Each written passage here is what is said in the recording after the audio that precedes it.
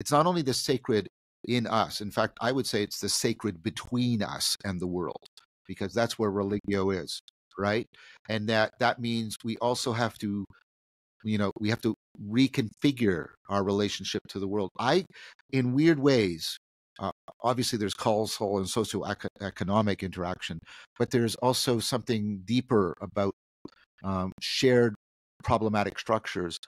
Dealing with the environmental crisis and dealing with the social media environment have some important parallel problems and principles, and people need to be exploring that. And I think part of what the advent of the sacred is trying to do is to try to get that coordinated in some way, so we recover the possibility of the sacred being something very salient to us, as opposed to something that is either retreated into the ridiculous and the dismissed, or retreats into sort of horror or nihilism